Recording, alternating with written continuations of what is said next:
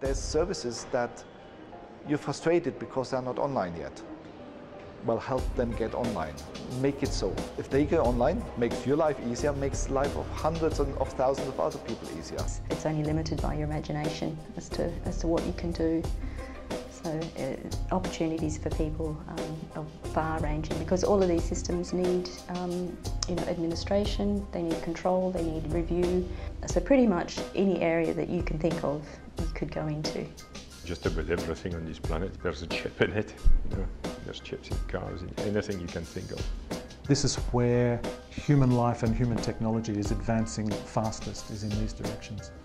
Computers are going to be analysing your DNA. There's going to be computers inside your bloodstream going around, checking on your health and reporting back through your phone to your doctor. We're in a fantastic space at the moment where electronics are becoming, really accessible, to the point that if you pull your smartphone to bits, you've got enough hardware in there to send you to the moon and back.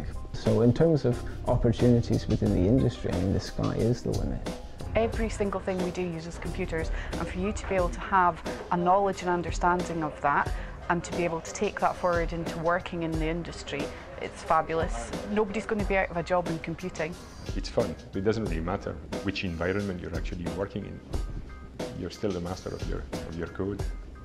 Thinking about doing computing, do it. This is the future. This is where job opportunities are going to be in the next 20, 30, 50 years. It doesn't matter what your skill base is. If you have an interest and you want to move forward, there's always going to be an industry that needs good, solid computer programming. Programmers are here to stay, I reckon.